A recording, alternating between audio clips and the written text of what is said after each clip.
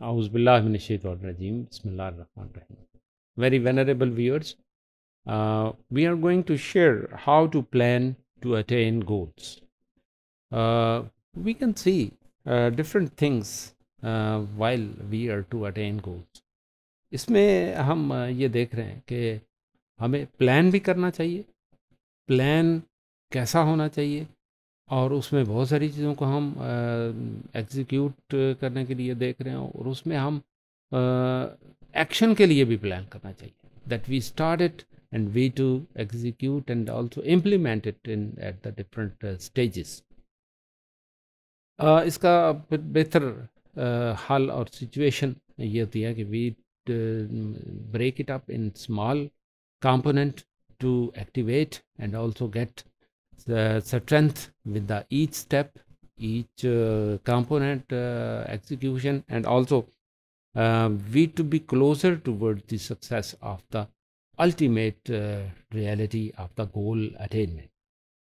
इसमें हम अपने उन तमाम पर्सपेक्टिव को भी देख सकते हैं कि किन किन हालात में हम इन गोल्स की सक्सेस को यकीनी बना सकते हैं, और बात सिचुएशंस ऐसी होती हैं जिसमें हम अटक जाते हैं, हम रुक जाते हैं.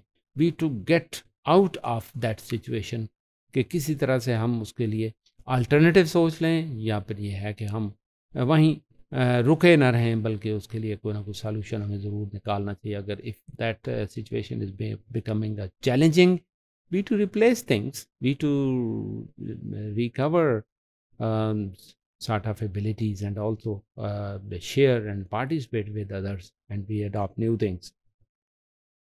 और इसमें पोटेंशियल के हसूल के लिए या उसकी डेवलपमेंट के लिए देर आर मल्टीपल ऑब्स्टिकल्स.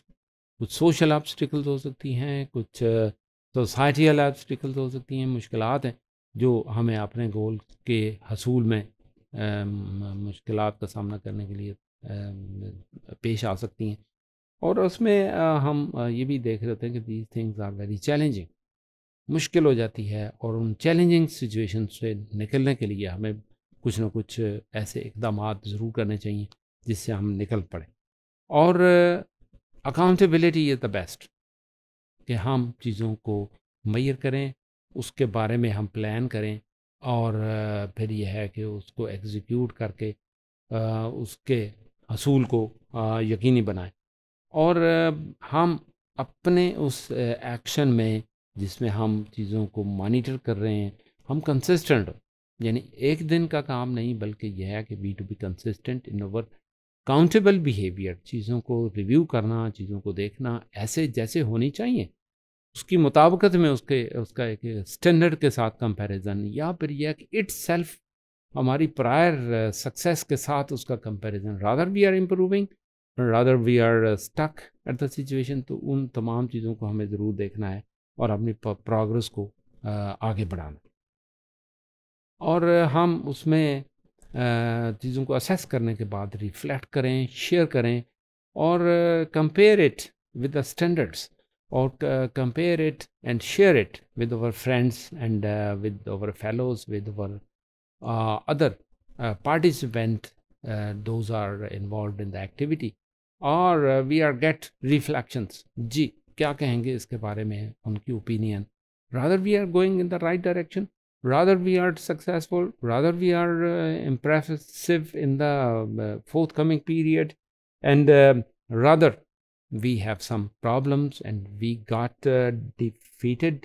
हमारी उस तरह की फीलिंग्स नहीं होनी चाहिए.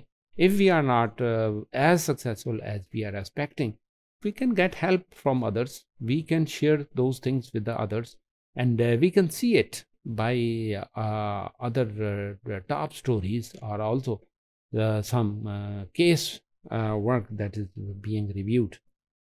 और उसमें we to be very realistic. Sometime हम जब unrealistic होते हैं, we are not seeing things as they are in actual, so we become confronted with the frustration, we got anxiety level high. लेकिन ऐसी सिचुएशन से निकलने के लिए we are to be very very impressively realistic और recognise करना चाहिए हमें अपनी तमाम तरह की एबिलिटीज़ को, अपनी तमाम तरह की मुश्किलात को और अपने तमाम तरह के डीमेरिट्स को, और फिर हम सक्सेस की तरफ बढ़ सकते हैं, क्योंकि there are much more chances to perform better while taking right action at the right time. So nice of you.